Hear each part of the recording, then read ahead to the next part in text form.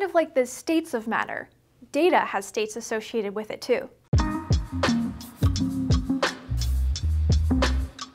There are 3 states of data: data in motion, data at rest, and data in use. Understanding the differences between these states can help organizations handle sensitive information more securely. Data at rest refers to information that has reached its destination and is not in use, like backup or cloud storage. Data in use refers to information that's currently being accessed or processed, like an open Word document or PDF. And data in motion is data being transported between locations, like email attachments or Wi-Fi networks. Learn more about how to secure data in each of these states in the link above or in the description below.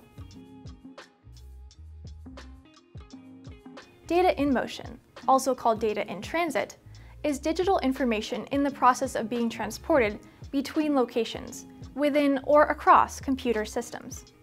Data in motion typically refers to data that moves from a device to a web-facing service in the cloud, between virtual machines or cloud services, between private networks and untrusted networks, and between different applications. Once the data arrives at its intended destination, it becomes data at rest. Data in motion is an important concept for businesses in regard to data protection and keeping up to date with regulatory guidelines like GDPR. It's massively important to protect data in motion, since that information can be intercepted, stolen, or leaked if not secured prior to being sent. To prevent attacks, data is often encrypted. Data in motion is normally encrypted using secure sockets layer and transport layer security protocols, both of which help encrypt HTTPS.